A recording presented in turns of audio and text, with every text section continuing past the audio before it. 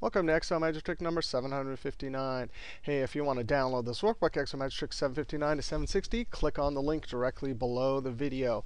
Hey, this video comes straight from the Mr. Excel message board, Richard Scholar.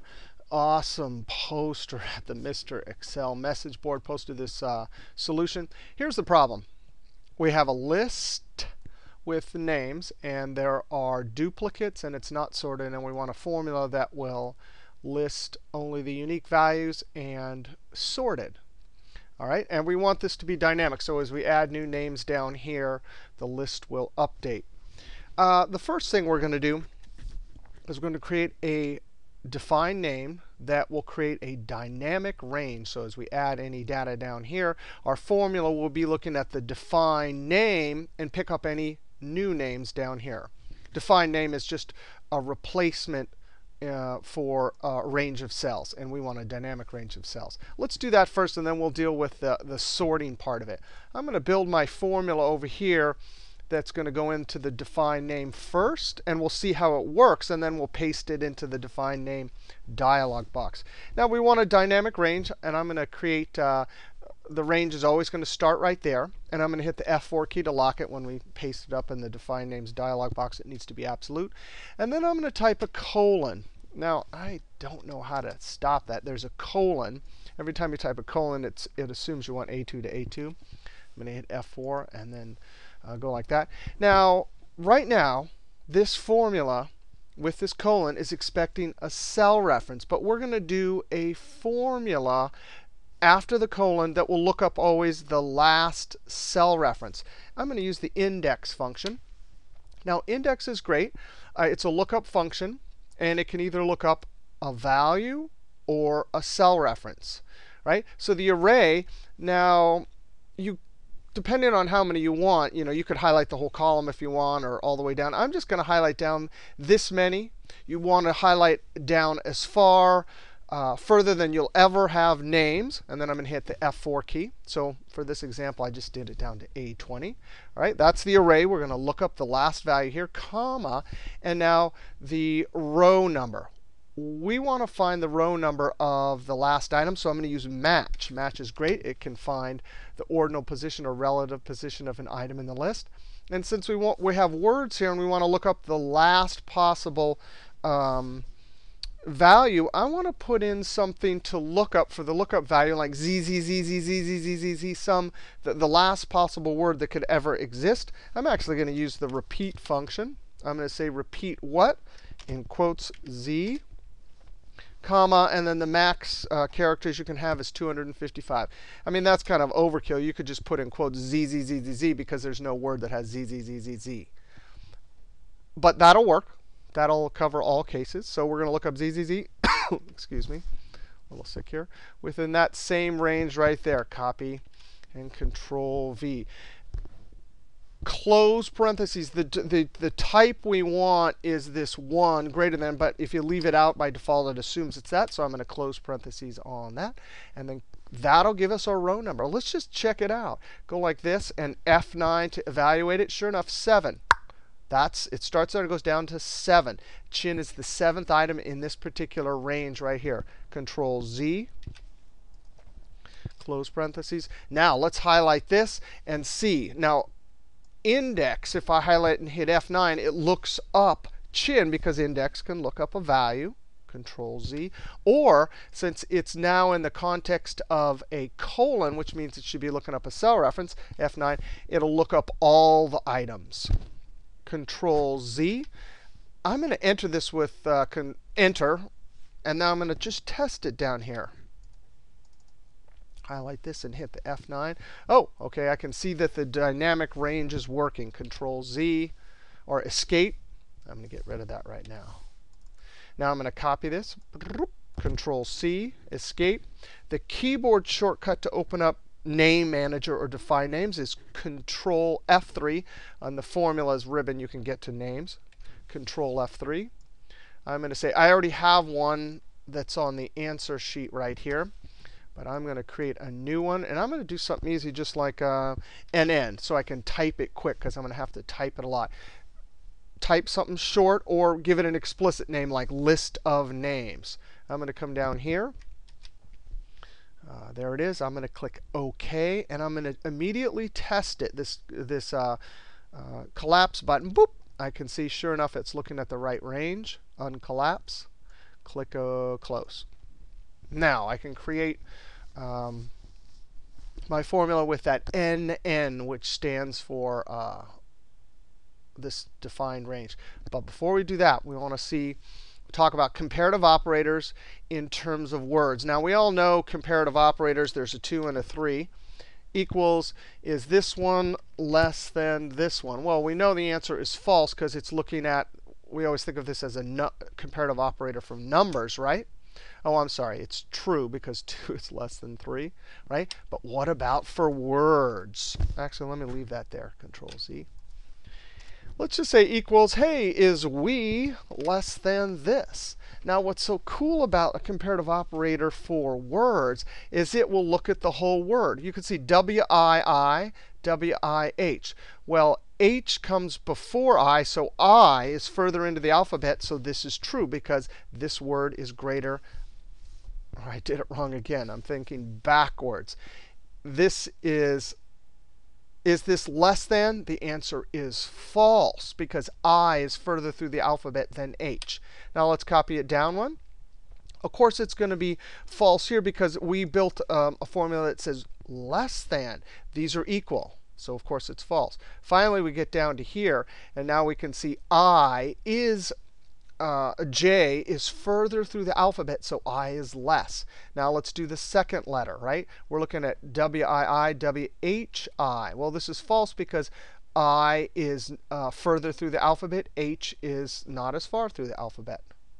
Copy it down here. Now we get a true because I is less than J. And finally, we can convince ourselves it's still looking at the first letters also. So that's kind of a cool thing to understand that the comparative operators work with words and letters also. All right, now we're going to use that very important idea of comparing words to words and seeing which ones are less than or greater than, in our case, less than. But first, we're going to build the first part of the formula, which is really a lookup. We somehow have to look up the values here. And we're going to use the index function. Well, the array part of index is, hey, where are all the values? So that's easy. That's our NN, comma. All right, the row number. Now, somehow, we're going to need 4, and then 1. And then 2, right? And then the rest of them, 1, 2, 3. So we're going to need 4 first, 1, 2, and then 3. How in the world are we going to get index? You know, usually we use match to look up an ordinal position, but these seem to be all mixed up. Well, we are going to use match because match will look up the ordinal or relative position of items in a list. And since ultimately we're going to be comparing these and saying which one of these words are less than the other, we want chin as the first one. And let's think about this. Is chin less than any of these other ones? No, there are 0. If we were counting, there's 0 items less than chin, because chin is the first one in a sorted list. So our lookup value is going to be 0 with that idea in mind, right? Because there's 0 items less than chin, our first one, comma. The lookup array is going to be the tricky part, but we're going to use this idea of comparing words. And we're going to use the COUNTIF. Because remember, just a moment ago, we said how many are less than chin? There were 0. Well, the range we're going to look up as our NN. The range, that's the range with items that we're going to count, comma. And what's the criteria? Well, we're going to use this less than, and we have to put it in double quotes. And then ampersand 2NN. Now, what does this do? Criteria, usually we put a single criteria in there. But right now, if I highlight this and hit the F9 key, what does it do? It puts a bunch of criteria in there, right? And so how many, here's that chin, right? How many are less than chin? It'll be 0. A 0 and a 0 will show up when we evaluate the entire COUNTIF. So let's do that. Control Z, just to see how this part of it's working. F9. Sure enough, a 0, and 2. Why does a 2 show up for Joe, and then another 2 right there? So Joe and Joe. Oh, because there's 2 items less than Joe, and that is exactly Chin and Chin. For the second one, Joe, how many are less than Joe? 1, 2, 3, 4. All right, well, this 0 looking up in this array would work, but only for the first one. So we're actually going to have to change this array as we copy down. Right now, we want that 0. But the next time when it goes down 1 row, we need this 2 to turn to a 0. Control Z. Well, how are we going to do that? We're going to subtract the sum of COUNTIF.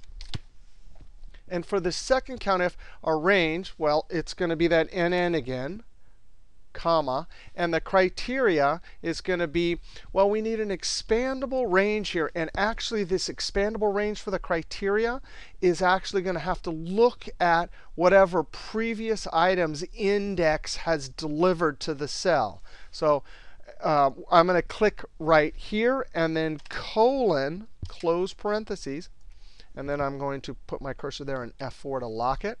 And I'm going to close parentheses on the sum. Now, this is kind of the hardest part to understand and also to show in this video, because it's relying on the results from that this index are delivered. So let's go ahead and look at one aspect here and then enter it and go down. And maybe when we evaluate it 1 row down, we'll understand it better. But let's just think about this. How many unique sorted lists are in this list right here? Well, there's 0. So let's just highlight this and hit F9. 0. Control Z. Well, here is that array right here. F9. Control Z. Well, if we subtract 0 from all these numbers, we're going to get the same exact numbers. But when we go down 1, we're going to need this sum, COUNTIF, blah, blah, blah, to evaluate to 2. So when we subtract 2 from all of these, this will be 0. This will be 0, and all the other ones will be some number, whether positive or negative. Now I'm going to Control Z and just show you here. F9, the array will stay the same because this the sum and COUNTIF is giving us a 0 right now, F9. All right, Control Z. When we copy it down 1 more, it may make a little bit more sense. Now, we do have to put exact match because we do have duplicates in our list here. So close parentheses on that. Close parentheses. Well, that's going to this match construction is going to deliver the row number. Close parentheses. This is an array. This COUNTIF right here, we gave it an array for the criteria. So I'm going to Control Shift and Enter. When you hold Control Shift and tap Enter, you're telling Excel, I am putting an array formula in, and those curly brackets get put in automatically. That's Excel telling you, hey, I just did an array for you. Now I'm going to copy it down. We're going to get some NAs, and we'll deal with that in just a second. But let's go see and evaluate this. The first thing I want to look at is this sum COUNTIF. Right? COUNTIF. It counted how many of these are in the list? 0. How many chins are there in this list? 2. So the sum added the 0 and the 2. So that's how we got a 2. And let's just go ahead and look at this and hit F9. Sure enough, it got a 2. Control Z. And when I evaluate the COUNTIF minus that sum, F9, no way. That's exactly as we hypothesized. 2 minus 2 is 0. And so the match will find that 0, which is related to that Joe. Control Z. Escape. Let's just look at it down here, because now this one will more explicitly show that we should get some counts for Chin and Joe here. So the COUNTIF, notice the expandable range is now looking through all of these. Well, how many Chins and Joes are there? If we just do the COUNTIF and not the sum part, it's going to deliver an array. See that? 0, 2, 2. Why? Because there's 2 Joes and 2 Chins. And then there's 0 of these. Notice the range is delivering 3 because this is the criteria that's counting through this list. And when you add these together, it's 4. Now I'm going to Control Z. You never want to evaluate 2 successive times in a row in edit mode because Control Z doesn't work. F9, there it is, 4. Control Z. And so when I subtract, let's just go like this, F9.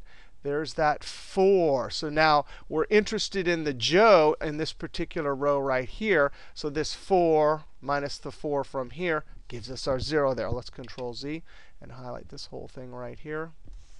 F9, and sure enough, now we got a 0. So now the idea that we're changing that original array as we go down to always get zeros is why the lookup value can be 0 there. Control Z, Control Shift Enter. One last thing, we want to get rid of that NA. I'm in Excel 2010. This also works in 2007. If error. I just love this. It's worth it just for this function. So you don't have to repeat this twice. In earlier versions, 2003 and earlier, you had to repeat it twice. I will show you that formula in just a moment. But this is great. You just slap the value there. The value, if that, what do you want in the cell if that big formula comes out to be an error? Double quote, close parentheses, Control Shift Enter, double click and send it down.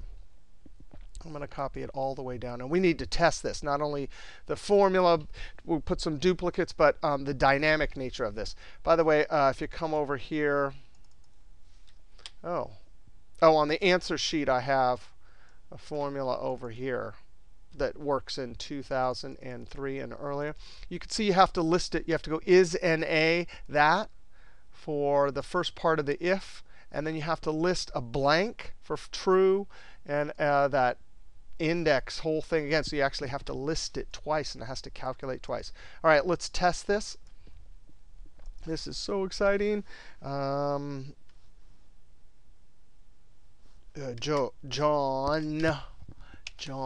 Oh, look at that. Did it sort it perfectly? And it picked up the expandable range. John. That is just amazing. Man, is it cool hanging out at the Mr. Excel message board. You can go read the post there. All right, see you next trick.